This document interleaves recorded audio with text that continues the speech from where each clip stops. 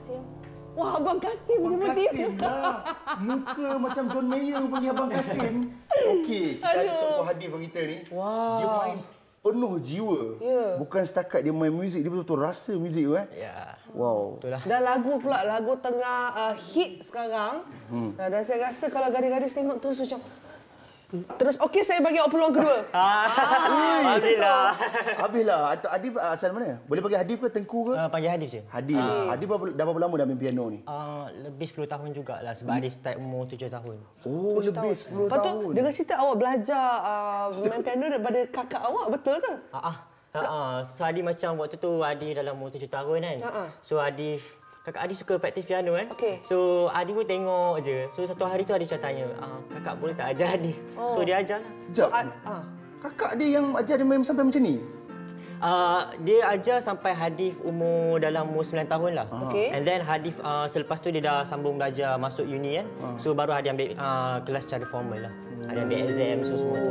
Okey, sekarang nak tahu jugalah macam kakak awak punya tahap sekarang macam mana? Adakah awak lagi hebat dari kakak awak? Ya, saya. Wow, itu yang kita nak. Itu yang kita nak, keyakinan diri tu. Okey, baik. Hadif kenapa pilih? Biasanya kita tengok anak-anak muda sebenarnya banyak gitar. Tak gitar, drum, tak drum, gitar kan. Jarang orang nak pilih piano ni. Tapi kenapa Hadif berminat dengan piano ni? Sebab piano dia banyak kita boleh eksperimen tau dengan piano ni. Sebab macam lagi satu dia macam piano ni sebab dalam rumah dia ada piano je kan. So kita guna je lah apa yang kita ada kan. So memang macam piano ni kita boleh main ketuk-ketuk dekat sini kan. Kalau kita tengok video-video orang Mak Saleh buat cover kan, dia orang buat macam-macam lah, boleh main string kat piano ni. So kat piano ni boleh eksperimen banyak benda lah. So itulah yang Hadif rasa menarik lah pasal piano ni. Okey, bagus je dia dia kata eksperimen dengan apa barang ada kat rumah. Cerita dia Hadif macam saya dulu adalah keyboard yang macam ting ting ting yang main kat rumah. Tapi lagu memang lagu yang sama ya. Lagu macam Baba Black Sheep sama situ tahap okey dia. lagi. Tapi Zack punya piano tekan tu. Can I help you? Can I help you? Sama tak tukar-tukar. Aduh, lagi teruk. Tapi sekarang ni kita bercakap dengan orang yang berpengalaman sebagai Malaysian pianist yang pernah katanya perform di Philharmonic, betul ke? Ataupun betul. Memang sampai sekarang ke apa? Sampai sekarang ada. Sampai sekarang? Boleh ceritakan pengalaman tu? Amazing ya. Sebab bukan senang tau untuk anak Melayu yang nak main dalam Philharmonic punya orkestra kan? Okey, kongsikan pengalaman tu sikit. So Hadif join Malaysian Philharmonic Youth Orchestra sejak 2015 waktu Hadif form 2 lah. Hadif form 2. Form 2 Saya buat BCC. Okey, lepas tu? Tadi form 2 and then kat situ banyaklah mereka banyak bagi peluang untuk perform dekat Dewan Philharmonic Petronas, sama ada dalam chamber concert ataupun konsert dengan orkestra ataupun konsert secara solo. So macam kat situ Hadif banyak dapat pengalaman untuk perform dekat situ. And then tapi nervous jugalah perform kat situ sebab situ macam sejuk. And then audience kan tempat-tempat audience dia banyak. So memang nervous tu memang gila-gila lah. Campur lagi dengan seram sejuk lagi sejuk. Jadi sekarang macam walaupun dah kira 5 tahun lah kan. Awak still rasa nervous tak? Ya, saya masih nervous lagi. Itu bagus. Bila kita rasa nervous tu maksudnya kita akan buat yang terbaik. Kan? Wah, okey. Hadif, macam Hadif pianis. Pianis kita tahu macam kita ada yang terkenal Aubrey Suito. Dia bab gubahan lagu memang dia punya makanan. Betul. Macam Hadif sendiri nak gubah lagu tu, apa yang Hadif fikirkan dan apakah Hadif bila Hadif letak Hadif punya touch tu kan, orang boleh nampak okey ni Tengku Hadifnya. Okey. So basically Hadif ni memang minat dengan classical music. Bila classical music ni memang Hadif minat mendalam lah.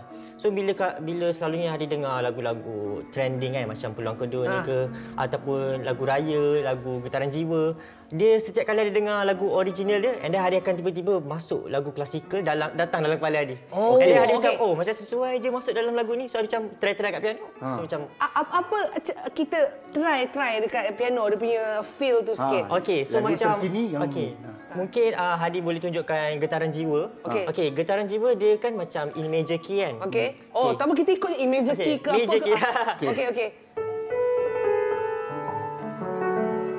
Wah. Jadi kepada semua penonton. Ya abang, kita teruskan nyanyian kita hari ini. Benar. Sungguh indah kan bulan dan bintang pada malam ini. Indah betul.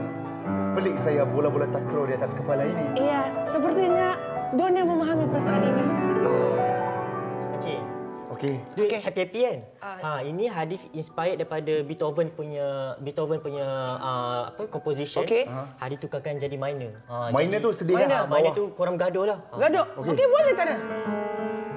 Dayah, saya suruh awak turunkan bola takraw ni dah lama. Kenapa masih hadir kat sini? Dulu awak panggil saya sayang. Kenapa sekarang awak panggil saya Dayah? Biasalah, waktu mula-mula bercinta semuanya indah. Dah kahwin nak pandang muka pun dah tak lalu. Itulah lelaki. Mula-mula sayang, selepas itu benci. Aku mau lari daripada rumah ini. Itulah perempuan, sikit-sikit lari rumah, sikit lari rumah. Bil bayar rumahnya aku. Aku tersilap, ini rumah aku. Kau keluar. Tak. Bila kita bayar. Power Hadif, luar biasa. Wow, tak sangka satu lagu boleh gubah jadi macam bercinta. Itulah. Satu jari macam bunyi macam orang kata lah gaduh-gaduh. Itu belum dibuat ting-ting kita. Dayah. Lepas Ada. Oh, rancak apa ni? Hadif itu dalam Hadif punya last punya variation lah. Hadif buat jadi waltz, rentak menari lah. Menari? Go. Ajak. Dayah. Wah, indah betul lah rumah ni. Bila awak hias? Ya Allah, gaji baru masuk. Gaji baru masuk? Ya Allah. Wow, jarang yang masuk awal gaji. Macam. Kenapa suka? Wah. Jangan bocorkan rahsia tentang gaji kita. Jangan bocorkan. Wah, jarang yang saya nampak cameraman semua senyum. Saya suka. Ya, makanya kita terus happy-happy. Nyanyi sikit. Zack. Macam mandi lah pula. Wow. Gila.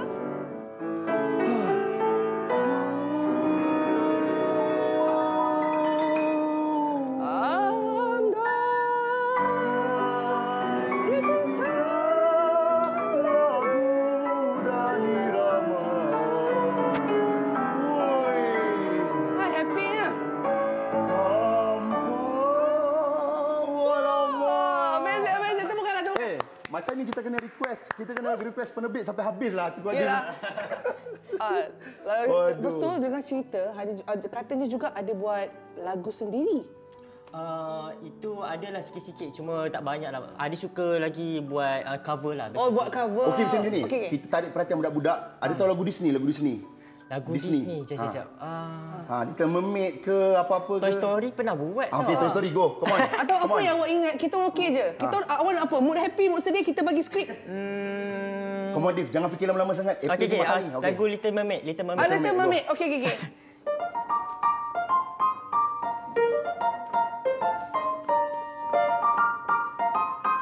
Zack yang crack. Zack. Okey, Dayah Mermaid. Ketam.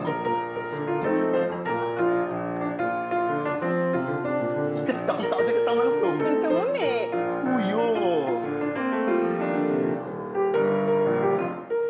Lupa dah. Tak apa. Akan sama. Gurau. Memang jadi sambut lagu lain lah. Saya rasa ramai dah ni yang berkenan dengan awak ni. Mungkin awak boleh kongsikan Instagram, YouTube channel apa. Silakan. Boleh. Dekat kamera ni. Hadif harap penonton follow lah Instagram Hadif, Facebook Kak Hadif dengan subscribe Hadif punya YouTube. Sebab Hadif akan update more my cover soon. Sebab lagipun sekarang ni Hadif dah final week untuk semester. So Hadif dah banyak masa. And siapa-siapa kalau parents ke yang nak bawa anak-anak belajar piano ke dengan Hadif buat kelas lah secara private juga. Dan itulah kalau siapa-siapa nak kelas secara private pun ada? Boleh. Wah. Ada. Rasanya macam kelas private Kita kerja talent macam dia lah juga. Dan Hadif juga ada, kalau siapa-siapa nak request lagu ke, nak buat, nak minta Hadif buat apa-apa ke, just feel free untuk message Hadif. Hadif akan sentiasa reply, insyaAllah. Wah, baguslah dia ni. Dia memberi peluang kepada anda. Bukan peluang kedua. Peluang yang banyak kali. Peluang ketiga. Peluang ketiga, keempat untuk belajar kita. Piano bagus. Kita baru bangga untuk ada Hadif bersama dengan kami. Bagi kita orang skrip untuk buat macam drama-drama seperti itu. Rasa tak sabar satu hari nak tengok anda di Tuhan Benik. Boleh. Nanti Hadif akan invite. Okey, Hadif. Terima kasih banyak. Thank you. Baik, jadi